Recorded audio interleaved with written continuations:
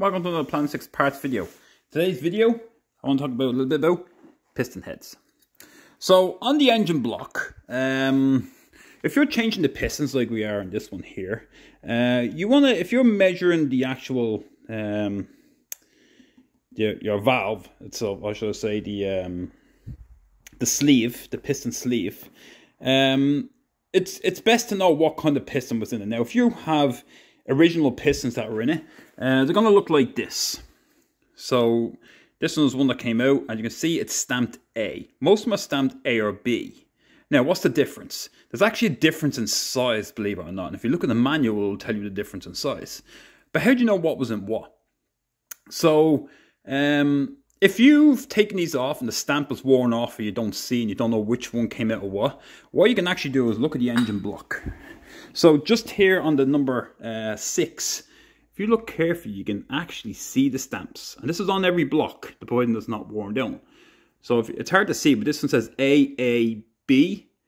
And then if you come up this end, which is just here, I know it's really hard to see in the camera, but it actually says BBB. So I know this was AAB, BBB. That's how you were taken out. So again, it's hard to see, but like, I'll zoom in a bit. If I focus in or moving, there, a little better. So you can actually see the A. If you can make it out, it's hard to see in the camera, but I know it's a B because when I cleaned the engine, I could see that was a B. And again, they're right up here. It's very hard to tell, but it's actually, you can just see this B. There's a B there, and then the last one was a B.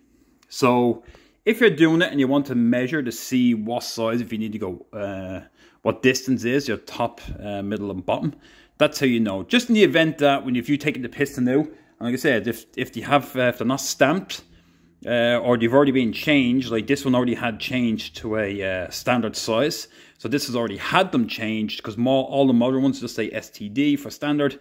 But if you want to know what measurements you are, that's where you'll find the stamps. So I hope that's useful for you when you go to measure the gap and make sure it's within range, unless you need to get it machined. So that's it. So any other questions, let me know. And the information is in the book. So if you go to the pages of the actual pistons, it will tell you A and B, and it will tell you the actual the measurements or the range in which you have to be in. No different than the range of like if you were doing the big ends or the bearings, you've only so much play before you have to go to an oversize. These are the exact same, so you measure your top, middle, and bottom. So that's where you know which piston was in which one to do your readings. So thanks for watching. Hopefully it's useful. Thank you.